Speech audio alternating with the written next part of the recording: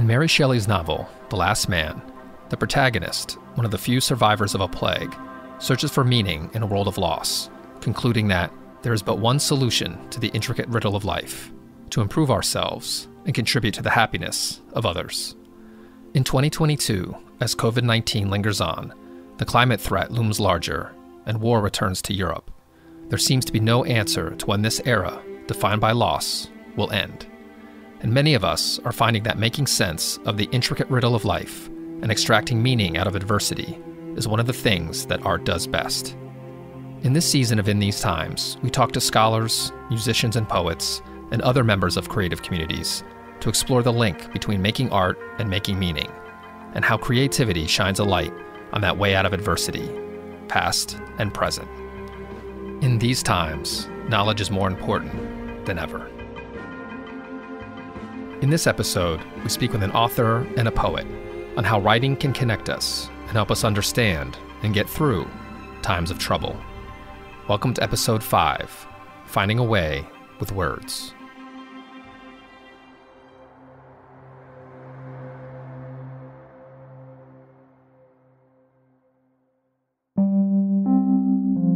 For the first months of the pandemic, Lorene Cary felt fortunate. My husband and I kept saying that it was the most amazing gift and really a blessing to be together in a marriage with somebody you wanted to be with, that was the best. Also, to be an introvert was a good thing, right? If you're an introvert, if you have enough money, hugely important. I live in the city, so I could walk places. I could just go to my store.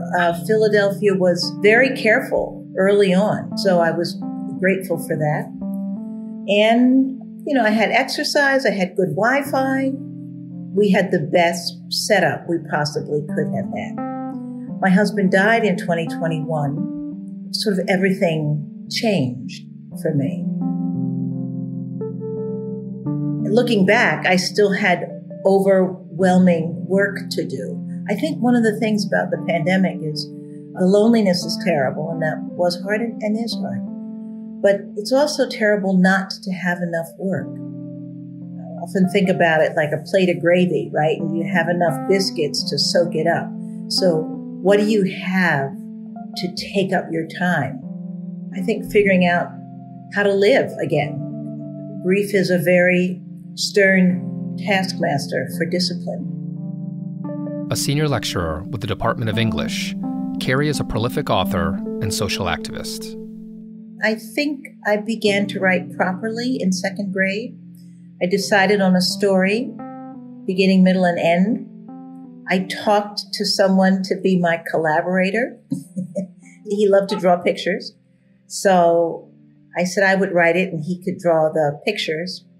And I had a product in mind. So that was the first time I had a full book in mind, second grade. The other thing was my first short story that I actually typed on a typewriter. I wrote it, I thought about it, I edited it and rewrote it. The first one was in middle school. I think I was 11. And our neighbor had given me his typewriter. He was the first Black reporter, I think, or one of the first on the Philadelphia Bulletin newspaper. And, I wrote things all the time and stories. And he said to me, "You're going to be a writer, kid. So I'm going to give you a typewriter." He talked like that. He said, "You need a typewriter to be a..." So I typed it. I loved typing on that typewriter. And that was my real story. She also had storytelling role models in her family. The first one is my great-grandfather, who was from Barbados. The women in my family would stay downstairs. I loved coming upstairs with him. He seemed ancient. He may have been in his 80s by then. But he told these stories from the Caribbean, from the 19th century. Many of them were magical. They were stories where there were spirits. There were spirits in the cane field, things you could not see, and they'd come out at night when you were walking. He also loved form, and he taught me all these 19th century poems that his British schools had made him memorize at the time. And we would do the memorization. He also had me memorize passages from the Bible. Loved memorization and putting the form of a story in one's mind, finding the music in it. A lot of it was doggerel, but I loved it, and I loved doing it with him. So it was performance. Sometimes at parties, they would say, oh, Pap, tell us a poem. They say, Lorene, come here. The night was dark, the inn was hid beneath the mountain green, and not a silver star appeared to shoot a silver ray. Sometimes people ask about storytelling in the past. One of the reasons I loved stories was that they allowed my mind to roam and intersect with other people in the way that prayer or meditation or song allowed the mind and emotions to intersect with spirit. I think storytelling is it is a technology we have come up with that connects mind, emotion, and bodies, and past and present, and exploring the future. I know that Caesar wrote that, and I was in his future, but I'm reading it now. And after I'm dead, someone will read something that I have either read or, if God is kind, something I've written. So the very act of writing is an assertion into the future. The language I'm using was created by ancient human beings, desperate to communicate with one another. And over time and time and time. Cary has written news articles, novels, nonfiction books and stories, scripts, and 2 memoirs, Black Ice and Lady Sitting, My Year with Nana at the End of Her Century. Her play, My General Tubman, staged at the Arden Theater in 2020, tells the story of Harriet Tubman's life and lasting effect. Now she's starting to work on opera libretti. She chooses her form based on what she's writing. I learned more about form, or the consideration of form, from poets, I think, than from prose. And I'm not very theoretical, and I don't write great theory. I like to do the work as opposed to talk about it. But Stanley Kunitz is a poet. He wrote this thing. He says that form contains energy. The form itself holds in energy.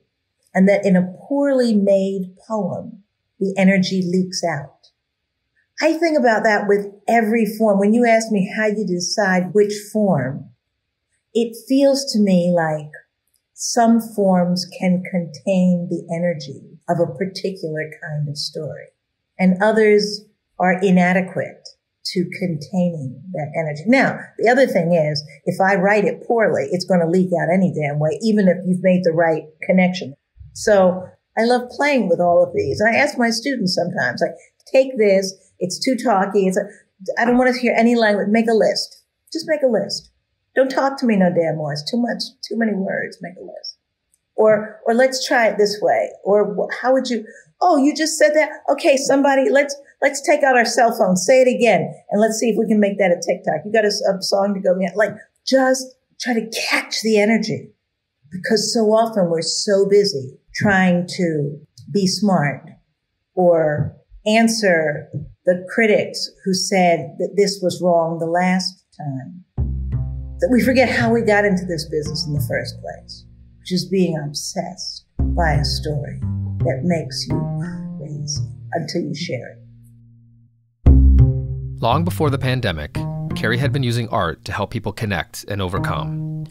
She founded Art Sanctuary, an African-American arts organization in North Philadelphia, starting with $5,000 and handwritten invitations to events. Art Sanctuary offers free or low-cost programs like readings and performances of hip-hop, classical, and other music. Phil Danko and poet Nikki Giovanni have performed.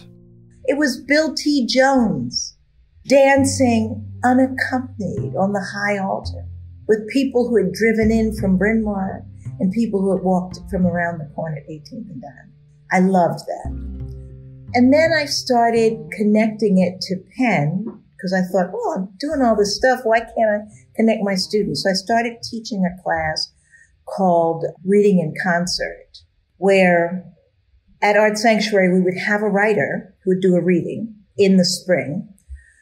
And then my class would work on one work of that author.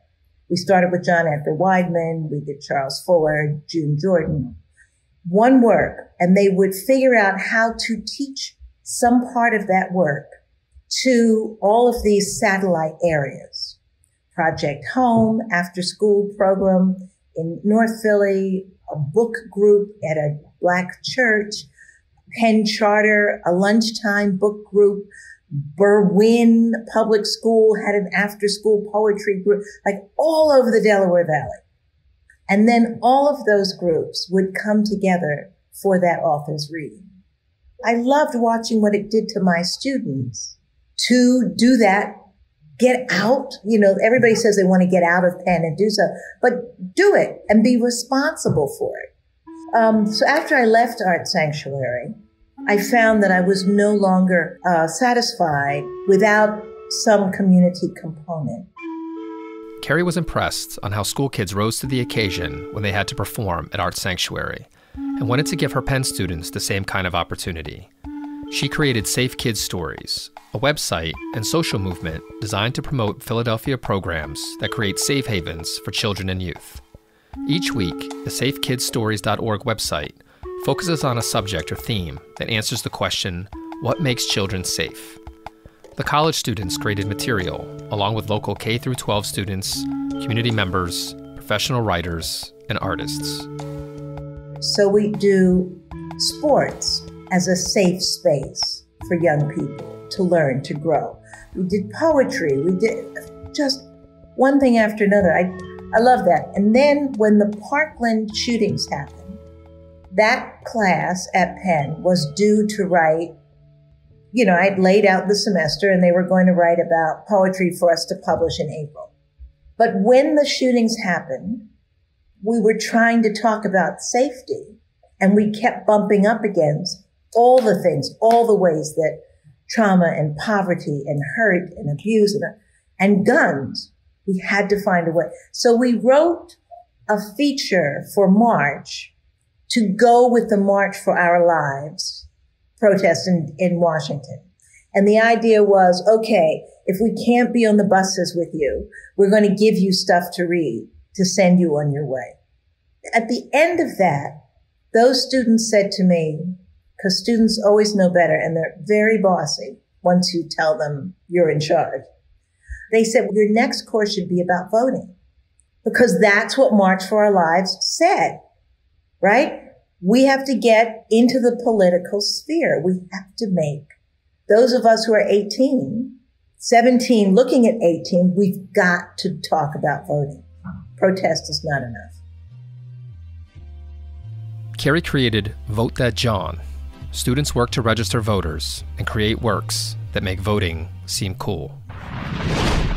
Vote that John.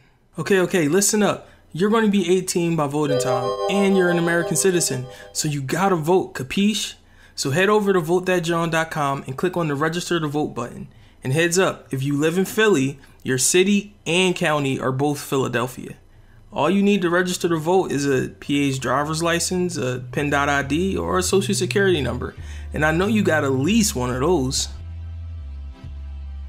And now they're doing portfolio features where they have an entire feature on the blog and they're doing TikToks, podcasts, Instagram, some blogs, all different kinds of short form storytelling about voting having to do with courts, gerrymandering, voting rights, women's votes. God, there's so many of them. Right now it's called Writing in Politics, and next fall it'll be called Voting Rights, WRITES, because if you start anywhere, you can write about anything, right? Which is what memoir teaches you.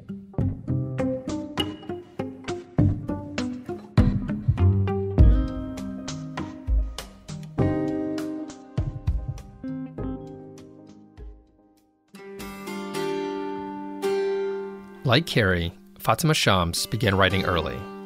The assistant professor of modern Persian literature has published 3 acclaimed and award-winning collections of poetry in Persian and English, including 88 and When They Broke Down the Door. Born in Iran, she grew up surrounded by poetry. Really, growing up in Iran in a way means that poetry is part and parcel of your everyday life since very, very young age. And that's how I was shaped personally as a poet and an avid reader of poetry. In Iran, poetry is the most visible, I would say, and also the most popular literary genre in the households, on the billboards in the streets, in the school textbooks, in radio and television, on important national holidays such as the New Year, and on moments of grief and celebrations, if someone dies or in a wedding, even during political insurgencies such as the 1979 revolution or 2009 Green Movement. Poetry has always been present and active as an empowering and healing force. So I wrote my first poem when I was in the middle school, and it was really just a natural urge inside to, in a way, dance with the music of the words and that harmony that I always, heard and sensed in Persian poetry around me. There was this idea of writing poetry in rhyme and meter that for me, it was the natural way of working and reading poetry at that age. I remember that I wrote a poem in a classical form, and I recited it before my parents. It was a sonnet, and I dedicated it to my father. And at the beginning, they were quite shocked and surprised, and my mother even thought that I stole the poem from somewhere. I remember that I was quite upset about that. And then a few days later, my father came home with a beautiful piece of framed Persian calligraphy, and he handed it in to me and asked me to read it. And I saw that it was my poem, which looked much more impressive than those scattered lines in my little notebook. And I remember that I was staring at that piece every day and sort of caught myself with a big smile on the face. It was really empowering and encouraging to see my words in that beautiful frame. And I don't know if my dad ever knew what a huge role he actually played in me becoming the poet that I am today. But he did. When the pandemic shutdown started, Professor Shams was already suffering the pain and loneliness of an exile. She had left Iran to pursue her education, and political upheavals there made it impossible for her to return. I think the fear of losing human connections was the worst part for me. I'm a stateless exile, and although I have really gotten used to the worst forms of loss, such as the loss of homeland and the loss of seeing my aging parents, and the gradual loss of my mother tongue, loss of memories of home, how it used to be like 12 years ago when I left it and saw it for the last time. All of this, I thought I'm very much used to this different layers of loss in life. And then the pandemic happened, and suddenly it introduced a whole new form and level of loss,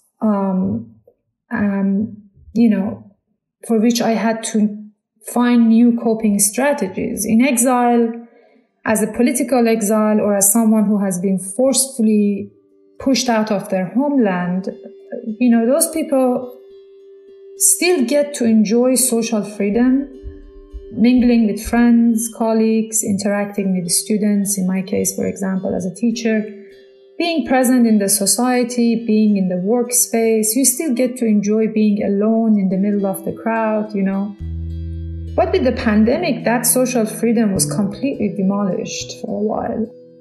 In the depths of isolation, she rethought how to create a sense of collective being. I remember it was deep into pandemic when I decided to reach out to some of our graduate students and faculty members to start a monthly virtual poetry circle with them. I wanted to give this fear inside me and this fear of loss weight and credit, but I also didn't want to let it rule my life. And I thought one thing that can help doing this is to basically rethink how to do this one healing method that I know, which is reading poetry together collectively, something that I used to do when I was a teenager. I remember when I was full of rage and full of disappointment as a teenager with the society around me, sometimes even, with the way that the world didn't make sense. I used to go to poetry sessions with other poets, and we read there, and we got angry, we laughed, we cried, and poetry suddenly allowed us to process our emotions in ways that nothing else allowed us to do. And I thought that power of poetry to calm down the words and the thoughts in the middle of a dark chaos was probably something that could help. Despite her Zoom fatigue, she reached out to colleagues and students and was motivated by their response. I chose the theme of fear. I said, let's think about fear and come up with one poem and read that poem and then discuss it for 2 hours. And then, a small group of us came together, and after the first session, which I remember very vividly, it was right in the middle of the Black Lives Matter movement after the murder of George Floyd. It was that week, and we read poems, and then one of our graduate students proposed that, why don't we read about victory next time? The theme of the week would be month would be victory. And then we came back with poems about victory, and after that about trees and rage and dream and love, and then we went on, and everyone contemplated on those themes, and some of us were poets, so it gave us a chance to creatively think and write about a theme, and many beautiful poems came out of those virtual sessions. And on top of that, we had the opportunity to check in with each other and see each other, and basically to keep our sanity in place, I think, and have a sense of community that was taken away from us by the pandemic. And it felt very violent, and it felt that if we don't push back, it can take over our lives.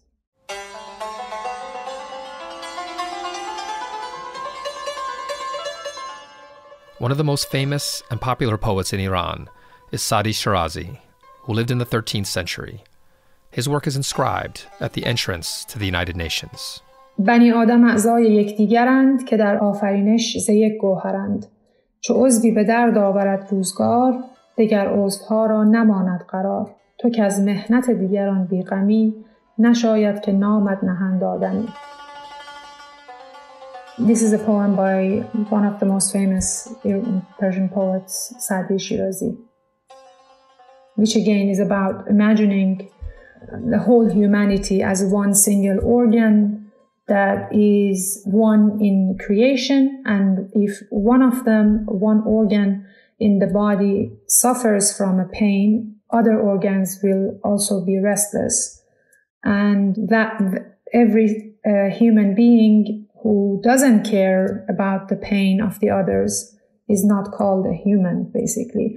In a way, I think this poem very much resonates also with the time that we live in, which is the time of a global pandemic as a collective trauma and pain, and also the time of war and refugee crisis.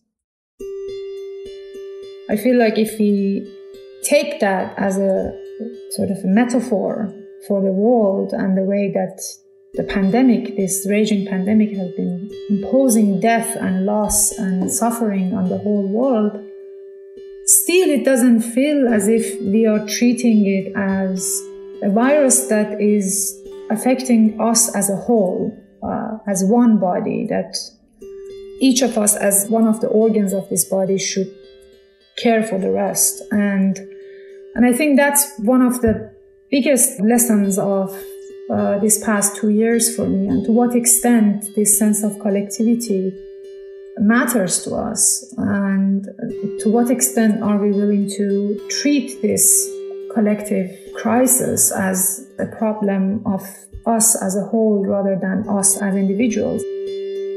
Professor Shams's academic work also addresses the use of poetry in turbulent times.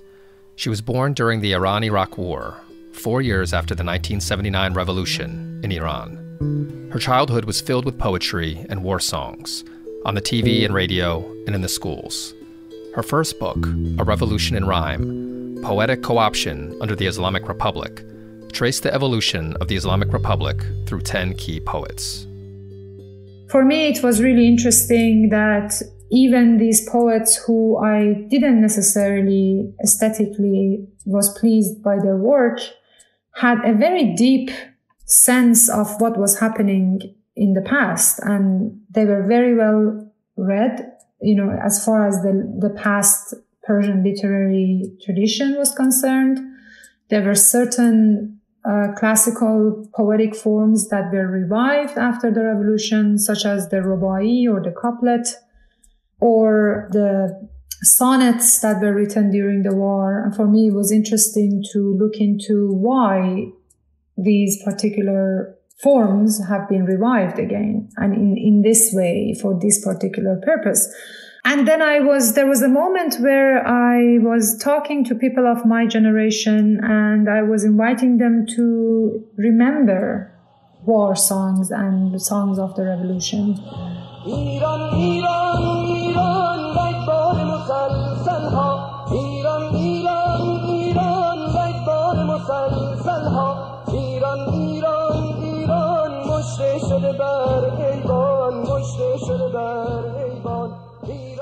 Even those who were entirely opposed to the ideology of the government were remembering the poems and the songs that were promoted by the government. It was very much part of our collective memory. And at that point, I sort of thought that, something needs to be done about how our memory has been shaped for 4 decades, and the power of poetry, whether or not we aesthetically relate to it or not, as, the way that it has affected us and shaped us. And so I wrote about that in the first book. Professor Shams is now in Berlin, working on her second book, tentatively titled Portraits of Exile, focusing on Iranian poets who initially supported the revolution, but later were persecuted and exiled. I'm hoping in the second book to draw parallels between the Persian literati of the 80s and 90s and the German literati who fled Nazi Germany, which is part of the reason me being in Berlin in the past few months as a Humboldt Fellow to work on sort of the archival sites and material in Berlin and elsewhere in Germany on these existing parallels. And they're fascinating, how being pushed out of your country sort of becomes a life completely starting from scratch, a new life, a new phase, a new birth. She has been in Berlin during the fall of Afghanistan and the beginning of the war in Ukraine, both of which have led to waves of refugees in the city. I became deeply involved in the evacuation process of Afghan scholars and poets and writers back in August, which was for me a life-changing experience to feel responsible, to be part of a tragedy, an exodus that was happening right at the heart of the Persianate world, and also to be involved in it as a stateless refugee and as someone who was the educator of Persian literature. So this has been something that I've been working on. It has been utterly exhausting and draining, I have to admit, because this is not something that I came here to do. Really, my responsibility and my sort of first goal was to be here to focus on my research, but this very much became part of my research because the research on exile could not be done without interacting with the people who came into exile. And I'm hoping that the second book will reflect on all these sort of experiences over the past year.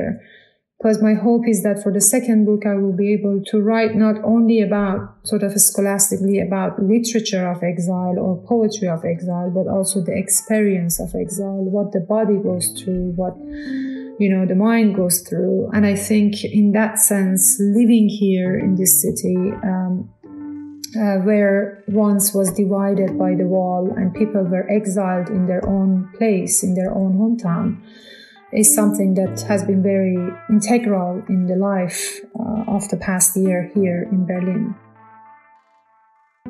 While in Berlin, Professor Shams has also been writing poetry.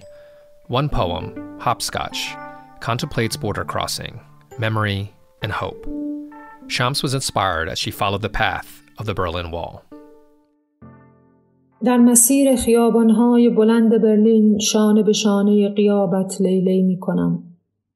در جدول‌های گچی نیم شسته به دست باران عصر. یک لی تا جای دور تو، یک لی تا خاطرات محو کودکستان ایمان در مشهد. لی میزنم به احتمال رسیدن، به احتمال دیدن، به احتمال در آغوش کشیدن پدر در 29 سالگی و پدر شدنش برای اولین بار. لی میزنم یک خانه به جلو به مرزهای مصنوعی نقشه جغرافیا. لی میزنم 3 خانه به عقب به 7 سالگی که همچون سایه کلاغی ترسان از نوک سپیدار می‌گریزد. و بعد کمی مکث در پاگرد. یک پا در تخیل بازگشت. یک پا در تکرار تلاطم زیستن در اکنون، در مکعب بی سقف خاطرات. در مسیر خیابان‌های بلند جای دیگر 38 سالگی، لیلی کردن یعنی هروله در رویای کودکی. Hopscotch.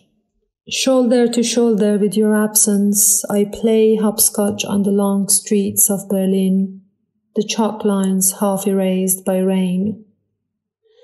One hop to where you are, far away, one hop to smudged memories of Faith Kindergarten in Mashhad. Another hop and I might reach him. I might see him. I might hug my father, still 29 and about to be a father for the first time. I hop 1 square forward over the artificial borders. I hop 3 squares back to the 7-year-old girl who darts from the tip of the white poplar, like the shadow of a frightened crow. And then, on the landing, a brief pause, 1 foot dreaming of going back, 1 foot stuck in the present, repeating the paradox of living now in the roofless cube of memory. To play hopscotch on long streets in the elsewhere of being 38 is to walk with a pilgrim's gait in a childhood dream.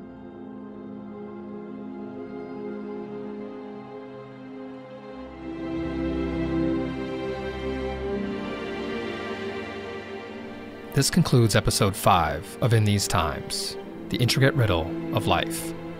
Join us in 2 weeks for episode 6, Music and Meaning, where we'll talk with a professor of music about the power of song and dance to unite and inspire people during the apartheid era in South Africa, and a college alum about his process composing music for the screen, and our Omnia podcast. The Omnia podcast is a production of Penn Arts Sciences. Special thanks to Lorene Cary and Professor Fatemeh Shams. I'm Schein. Thanks for listening.